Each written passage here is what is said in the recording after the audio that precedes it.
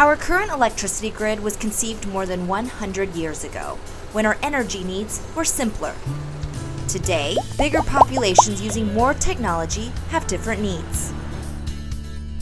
Distribution automation finds damages during a power outage and routes power around the problem. This limits the outage to fewer homes and helps us find and fix the damages faster.